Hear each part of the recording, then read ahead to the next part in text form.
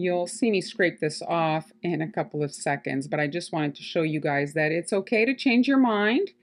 And so for the top part, I'm just flooding the whole thing in a pastel yellow while the icing is wet. I'm adding a pink dot for the cheeks. You want to let this icing dry completely overnight. I'm using a stencil, and when you stencil in royal icing, you actually press quite hard on the surface and it can cause the icing to crack.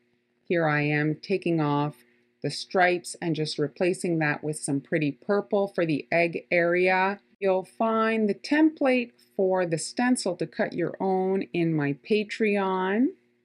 If you have a silhouette machine, or you can hand cut that with an X-Acto blade. And with some stiff icing, I'm adding some textured elements, some orange for the beak. And if you look through my feed, you'll find the bunny version. Be sure to follow me for more cookie inspiration.